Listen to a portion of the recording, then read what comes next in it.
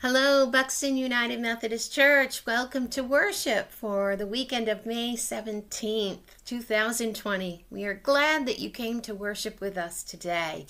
And it has been a beautiful, beautiful weekend with beautiful spring weather and sunshiny skies. And grass is getting green and the birds are singing and it's magnificent.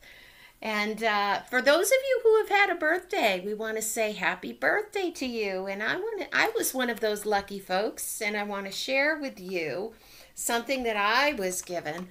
This is from our Callie Boggs. It is my favorite superhero, Wonder Woman in chocolate. And so I'm going to share it with all of you. It says, "You and chocolate always save the day." And so, unfortunately, I can't share the chocolate with you. I'll have to make the sacrifice. But my birthday wishes and the birthday message of "You and chocolate always save the day," I wanted to share with all who have had birthdays. All right, the only other announcement that I have is please know that we are going to be doing some special things with our graduates. So parents of graduates know that there will be information coming on that. And also that we will be soon having another drive-through Giving Sunday. So again, stay tuned for information on that. And now let's go before our Lord and begin with our call to worship, which this morning was written by the Reverend Quentin Chin. Brothers and sisters, if you lift your net and it is empty, come here. We'll cast it out again into Christ's abundance. If you open your eyes but do not recognize the Holy One, come here. We'll find the risen Christ here among us. If you are hungry, come here. Christ has prepared you breakfast, the most important meal of the day. Let us eat and receive nourishment for our bodies and our souls, that we may leave strengthened and ready to serve. And now would you join in the opening prayer? As we come to you this morning, O God, we come into your presence with thanksgiving. Thanksgiving for your provision in the week past and the promise of your provision in the days ahead. Let us sit now in your company, feasting on the spiritual meal you have prepared so lovingly for us to nourish our souls. Amen. And our first hymn of the morning is "Morning Has Broken," and it has that beautiful, beautiful additional piano part that many of us are familiar with from the Cat Stevens rendition. But let me warn you, this one's a fast one, so once we get going, you better be ready to run.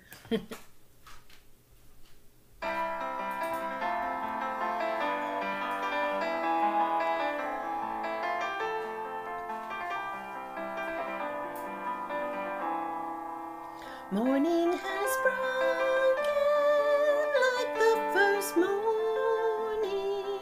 Blackbird has spoken like the first bird. Praise for the singing, praise for the morning, praise for them springing fresh from the word.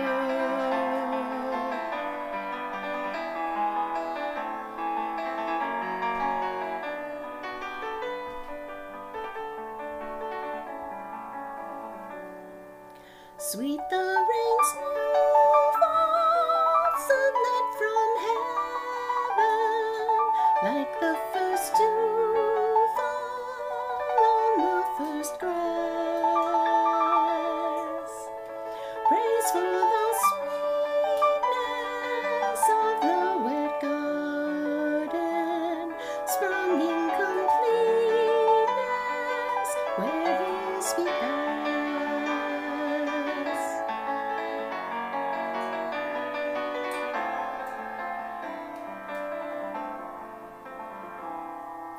Mine is the sunlight, mine is the morning, born of the one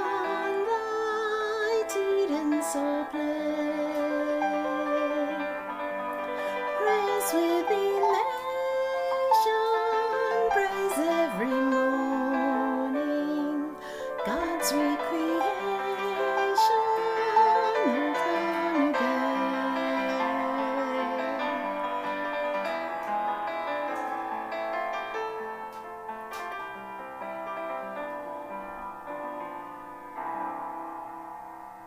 It's not our Linda, but it was good.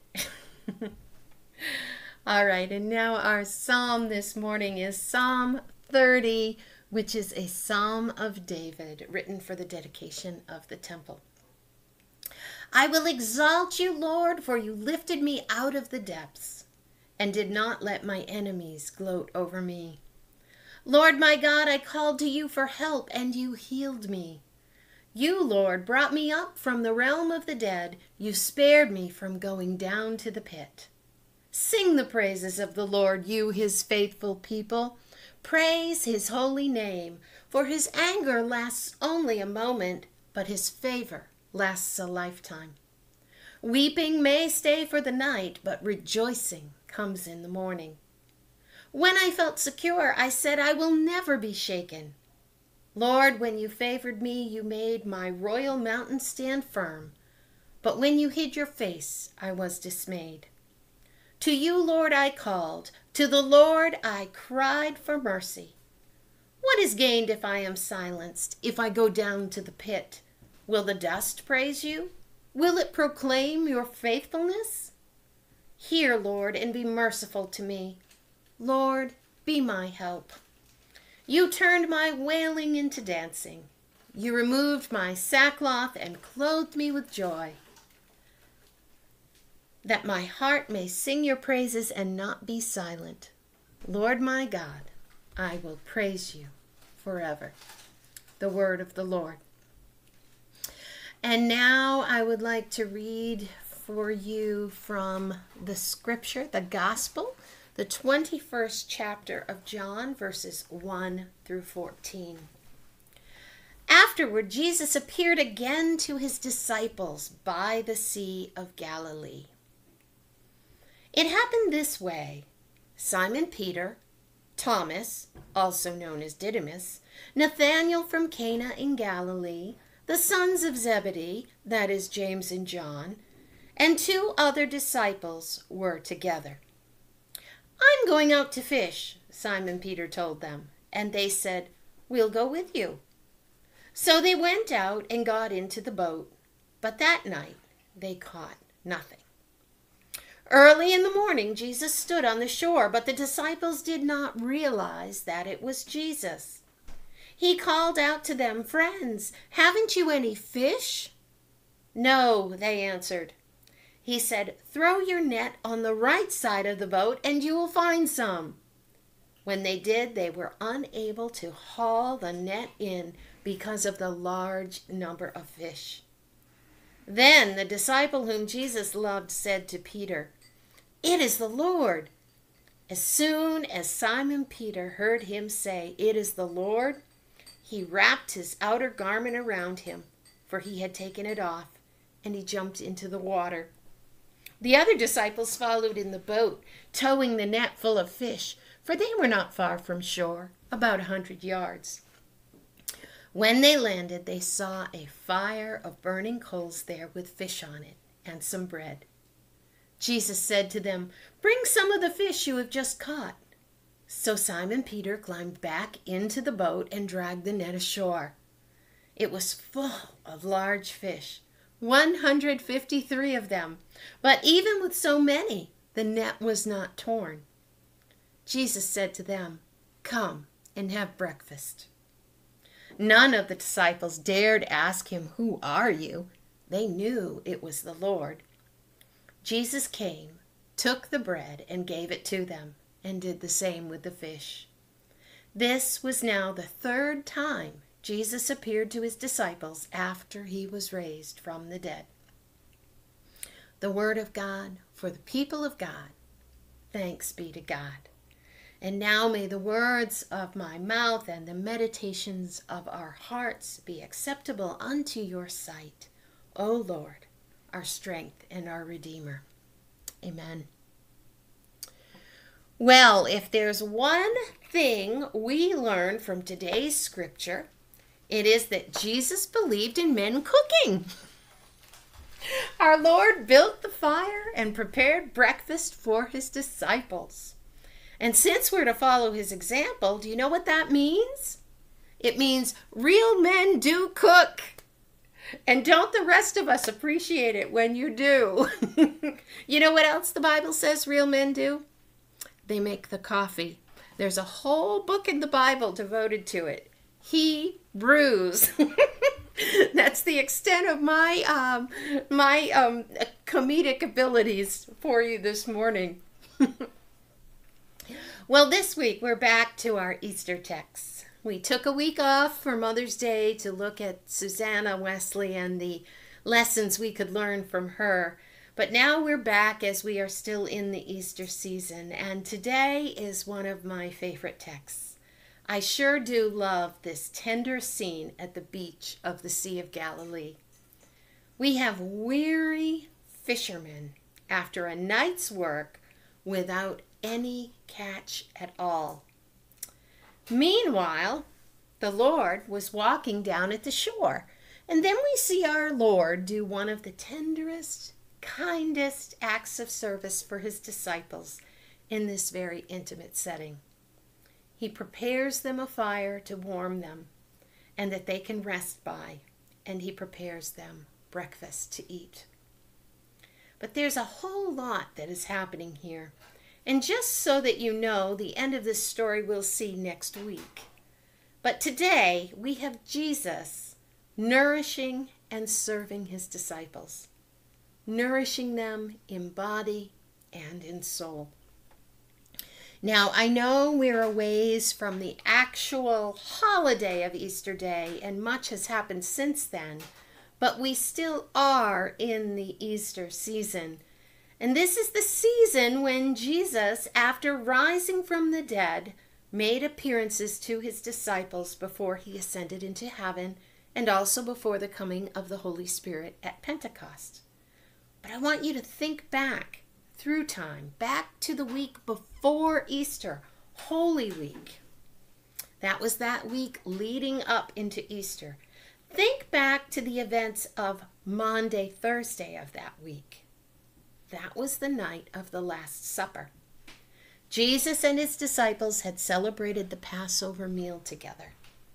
Then Jesus took off his outer garment and served them in a very tender way by washing their feet. Only a few hours after, they were praying in a garden at the Mount of Olives. There he asked them to stay awake and pray with him, but their bodies were too weak, so they slept. At that point, the guards came to arrest Jesus, and these same men who had given up everything just to be able to follow him and join him in his ministry, they all fled. They ran away scared. And most of those men, all in fact except for John, left their Lord to die alone on the cross. These were the things Jesus' friends did last, the things that happened just before he died.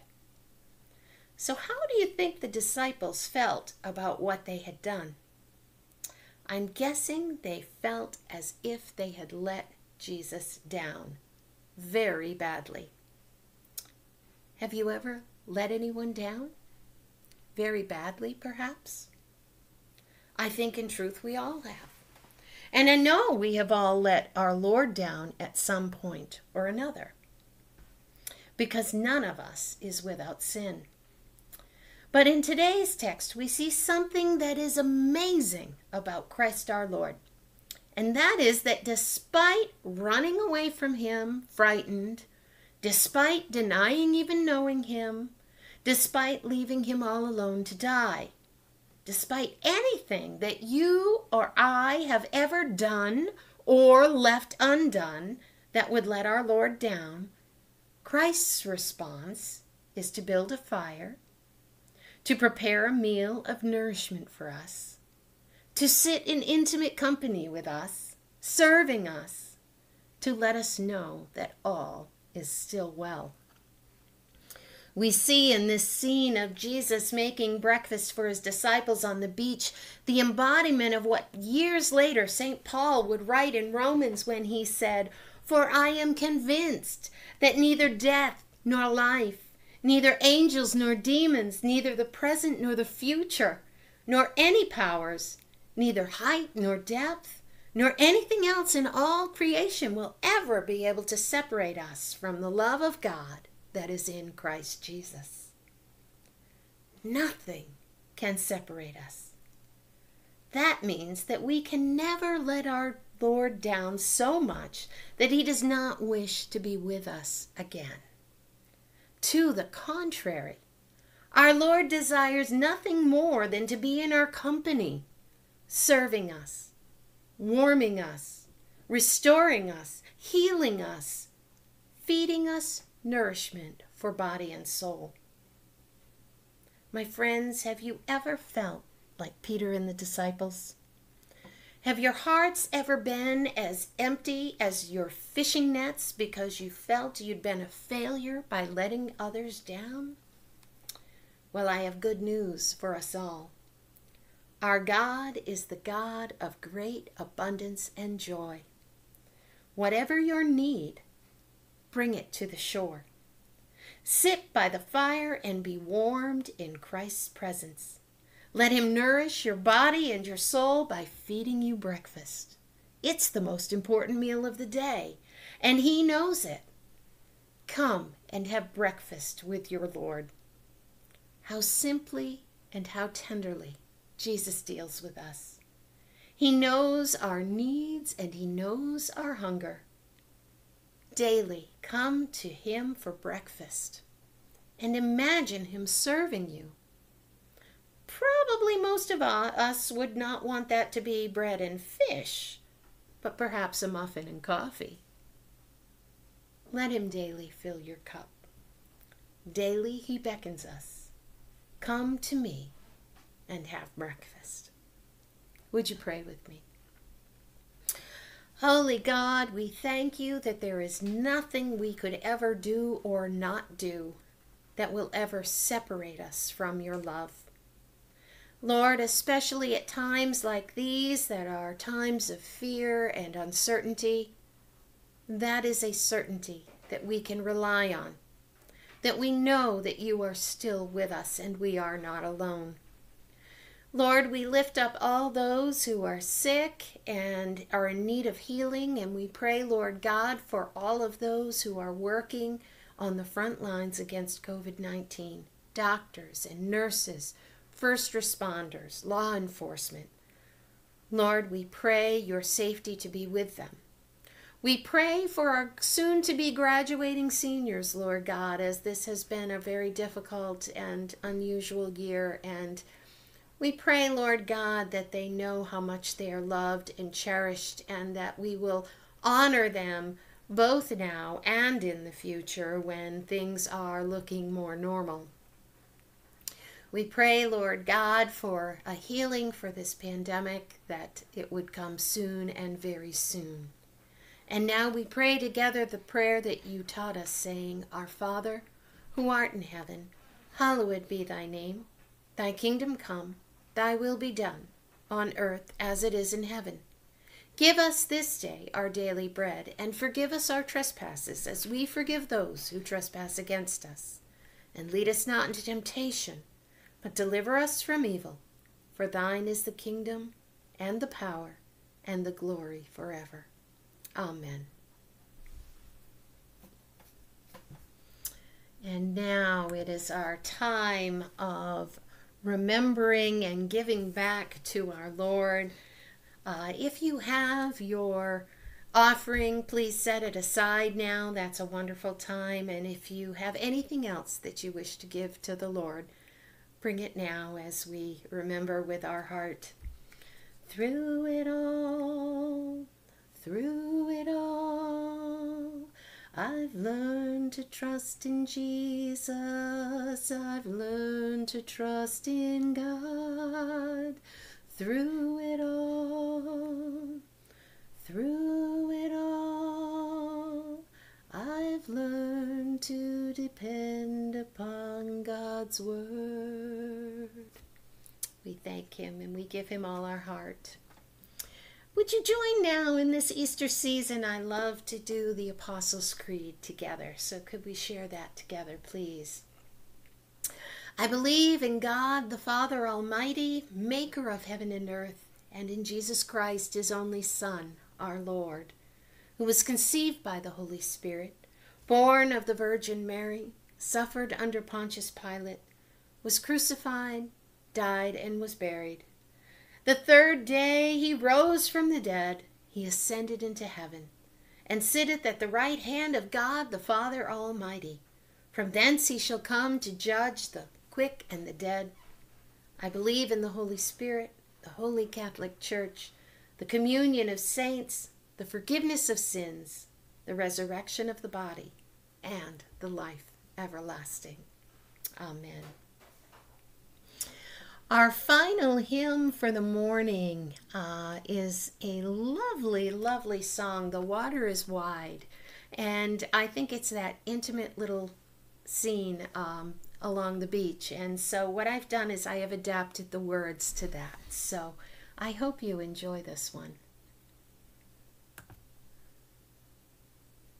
Once I get us going.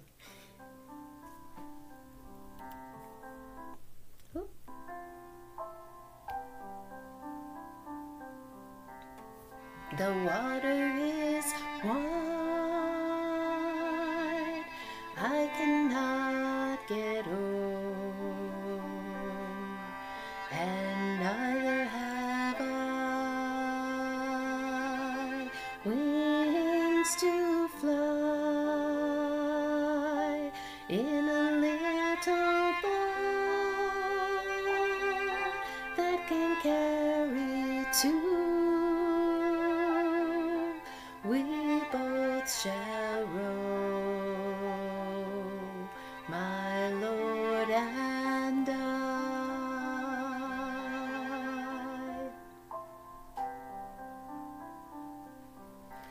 The other side we finally reach. We go ashore, sit on the beach. He makes a meal to have my fill, so I'll have strength to do his will. When life is hard and fear is strong, Christ bears my load, helps me go on in times like these with great distress. Christ calls me to himself for rest. Christ fills my cup, restores my soul, despite my faults. He makes me whole. He gives me strength and shows the way. Christ's nourishment I need each day. Christ's nourishment we need each day.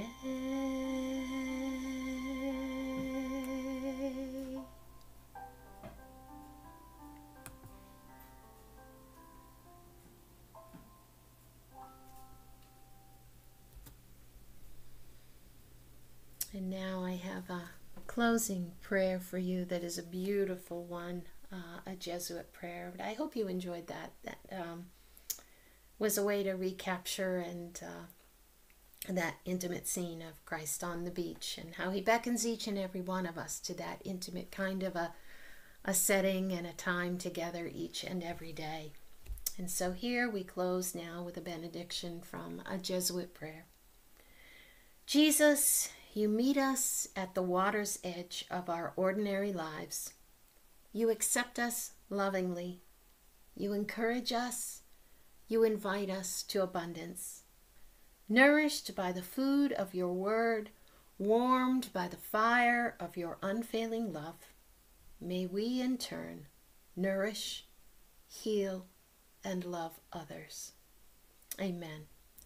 Go forth in peace this week. May God bless you all. Stay safe, stay healthy, and we'll be together again soon. God bless you. Bye-bye.